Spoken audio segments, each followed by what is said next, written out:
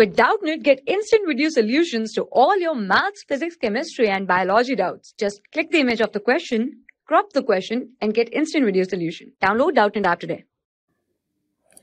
Hello everyone. Now we are going to understand about this question, and our question is: during photocatalytic splitting of water, liberation of O2 require. Okay, so this question is about the photolysis of water. Okay, so the photolysis of water is represented by a equation or a reaction, that is photolysis of water is represented by a equation, that is H2O.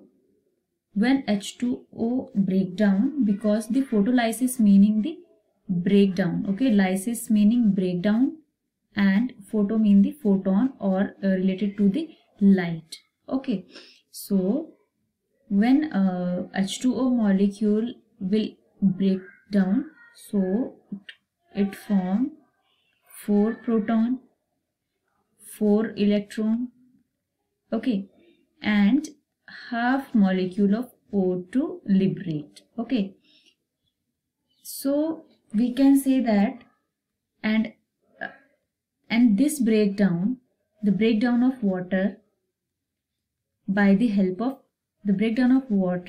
will be done by the help of oxygen involving complex. Okay, why we are called this complex? Okay, because this complex consists 4 subunit. Okay, 5 subunits, sorry, they consist 5 subunits that are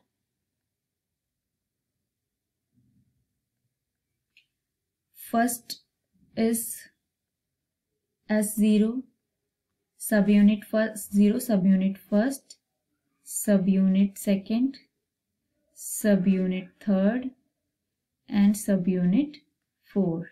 Okay, and some ions will be required as respective these subunits. Okay, that are manganese chloride ions,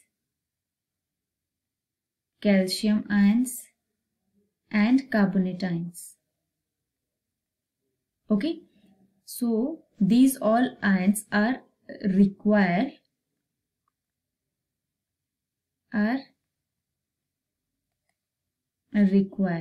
for the photolysis of water. Okay, and photocatalytic splitting of water. Okay, whatever you say. So that according to this explanation, we need to know that the option last, that is all of these manganese chloride and calcium ions, these all ions are the required, okay, for the photocatalytic splitting of water. Okay, so this will be our answer. Okay, so hope you understand well. Thank you. For class 6 to 12, IIT JEE and NEET level. Trusted by more than 5 crore students. Download Doubtnut app today.